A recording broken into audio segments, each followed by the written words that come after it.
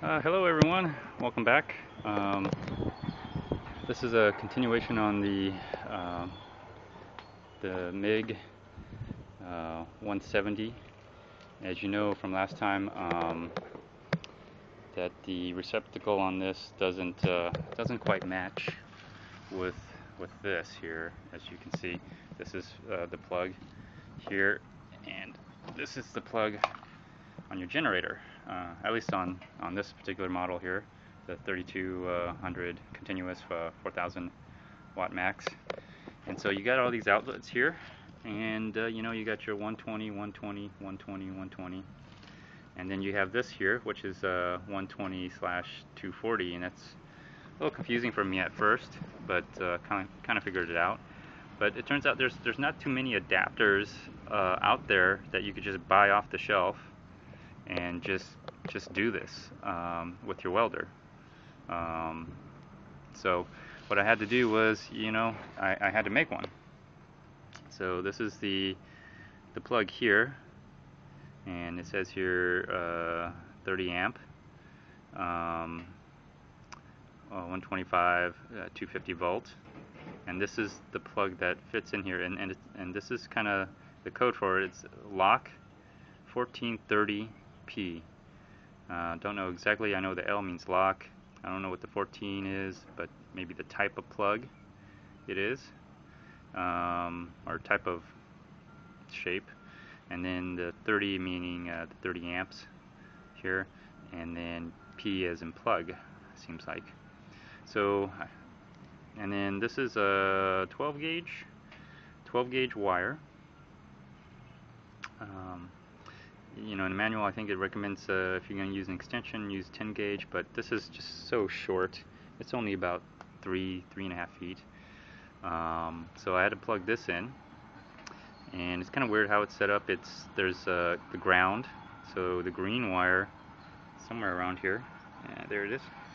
You see the green wire, and the green goes to the green screw, which is the ground, and then you get this little pink and white and black. So and on the back here, when you hook them up, there's the ground that you just connect to the ground, which is the green wire, and then there's the X. There's an X, there's a W, and there's a Y, I believe. And so I'm not an electrician, but it just made sense that maybe W means white, X is probably the hot or the black wire, and the Y would be this third wire that we got here. And so I just connected that way, and I guess I probably lucked out. But that was the easy part. The hard part was, okay, I got 4 wires here, and this is the receptacle to the welder. And there's only 3 connections, as you can see. The ground, the hot, and another hot, or the common. So I didn't know at the time, and what I did was I put the white wire in here and plugged up this wire right here. But basically these are just 2 hot wires, and this is the common. So this being the main hot wire and the secondary hot wire. And so at the time I didn't know, and I put the white wire in here, plugged it in, and the fan turned on. It turned on, but the fan was going and everything, but it wouldn't do anything beyond that. I could see the fan rolling in here, and it wouldn't go. And so guess what I did? I get this free multimeter here, and basically I turned it up here.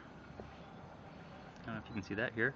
AC voltage, 750, 200. So I always set it on the higher, so it doesn't, fry up my free multimeter.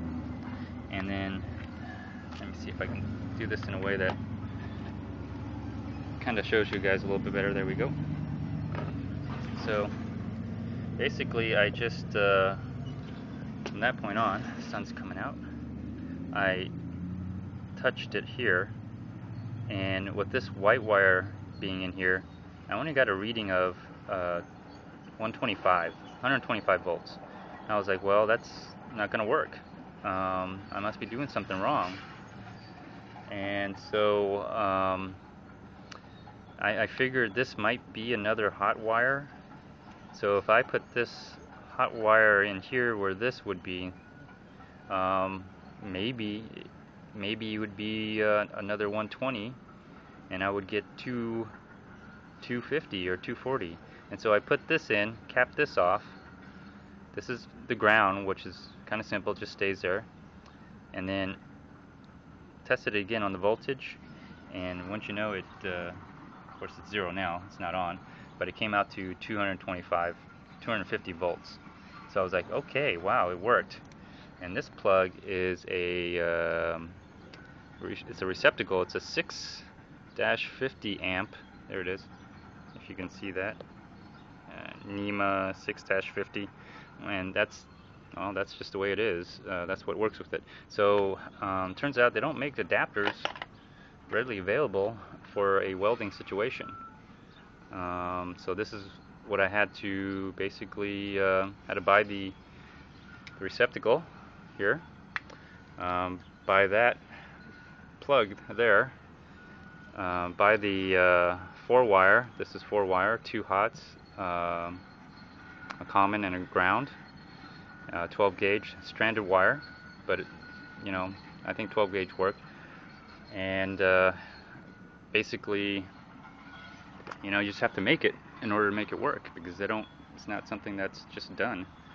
Because I was pulling my hair out trying to find something. So here you go, I plugged it in, locked it up, there we go, locked it, and then this just simply just plugs in.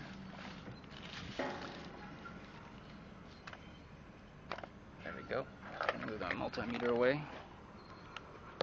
So there it is, it's all plugged in, turned off, and of course the reason I was doing this was because I was trying to help a neighborhood kid weld his little go-kart, little motor on it, weld his frame back together. Looks like he was jumping some curbs, and so broke several places on the frame. So anyways, I already did that for him, so I just kind of want to do this on the follow-up to kind of show you that this setup can work if you have one of these generators. I got one just for a backup to a power situation, but you know, I was planning on doing you know, eventually sub panel to my garage here, but I haven't done that yet because copper is so damn expensive. So this is just another alternative here, where I'm taking my generator and using the 240 volt plug, wiring it, the plug and the receptacle to be 240, of course, because you can also set it up to be 120 as well. And then I'm going to test out, and I already know it works because I've already done it, so I'm just kind of following up on it for you guys here. I'm kind of sure some of you might have been curious to see if it does work. So, okay, and so I already measured the thickness, made the settings here. So let me just get my welding helmet here.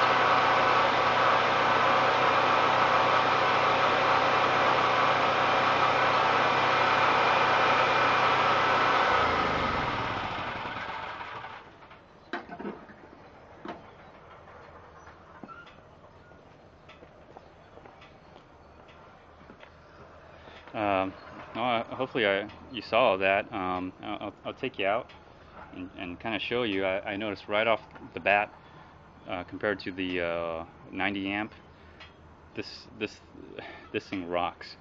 It with a little bit more the power that it has, it just makes the weld go by so much faster. Because when I had the 90 amp, this this is what I did here with the 170. Um, to make the same weld with the 90 amp, it would have taken me longer. I would have had to hold it there and just slowly go. With the 170, if I kept it there any longer, it would literally burn through. And then what I did to kind of show how strong it is burned a hole right through it. So I just went ahead and turned it on to max power 2. Right now it was set on minimum on 2 with a speed of 2. And then what I did is I put it on max 2, and then I increased it to 4. And you could hear the generator going, and there you go. You saw it burn right through. I don't know how bright the camera would have been showing, but and it burned right through real quick. Of course, it's not that thick. I measured several places with the digital caliper, and it ranged from 1.5 millimeters to 1.36, depended where I was and how much I guess debris was here. But the smallest measurement I got was 1.37 millimeters. The biggest was 1.58. And again, this, it's curving a little bit, as you can see from my little test welds here. So, but I was just following the guidelines on here.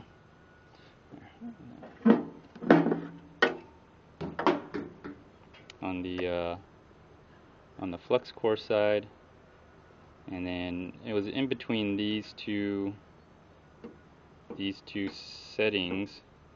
So I put it on to actually 4 in the beginning, and man, if I moved the welder really fast over, I had to move the welder really fast over it to keep up with the bead, or it would have burned a hole. So I turned it actually down to 2, so I could just go a little bit slower. 3 might have been the right speed, but man, the power on this is awesome. If you have a 90, and it's a little too slow for you, or you had fun practicing with it, and you feel a little need to do a little bit more, 170, going to 170, or if you want, you can jump up to the 180. Wouldn't be a bad option. And unfortunately, I know a lot of you don't have 240 outlets, but if you have a generator, and most of these generators have a 20 amp 240, just do what I did. Get the plug, a cord, and a plug. So like I said, this is a L1430P, so lock 1430 amp plug to a 650 amp receptacle here, and this is the only one I could find here. But the way it's hooked up here is you take your 2 hot wires, the black and this pinkish reddish one, and this is your common. You can cap that off or plug that off here, and then your ground. And these two are 120, 120, giving you 240 or 250, so it says. And if you have a digital multimeter, go ahead and test it. You can just touch it on the back here, and then you'll see that it's giving you 240 or 250. Confirm it. You can touch these two, the ground and one of the hots here. That would be 125. You do the same over here, it'd be 125, and then so that's how you would wire it, and this just be uncapped. You can make it another 120 if you wanted to. Just take out one of the second hot wire and put in your common wire in there, and that'll give you 120, 125 actually. And so there you go. This was really not that expensive. I know it's, you go to the big box stores and you buy these outlets, you know, they probably charge you a lot more than if you went to some specialty electrical supply hardware store. But it was, I would say, about $25 for this setup here. Not too bad, considering, you know, the other option is to go ahead and put a sub panel in and wire out your garage, which I would say about 100 feet of number 8 wire. Man, you're looking at probably like $300. So this is just you know, just temporary until I can wire everything, but I can do it now. So anyways, I hope this was helpful for you guys. If you're, I know these go on sale a lot, and a lot of people probably have these. Every time I go in there, I always see somebody walking out with one of these generators. Really inexpensive. Or if you don't have to have this generator, you could have any generator. But if you have a welder and you want to be a little bit mobile, or you want to jump up to a 240, yeah, this could be a good way to do it. And it's mobile, so you can do this anywhere. So this could be an option for anybody out there. So anyways, you know, hopefully this helps. If you have any comments, please make a comment.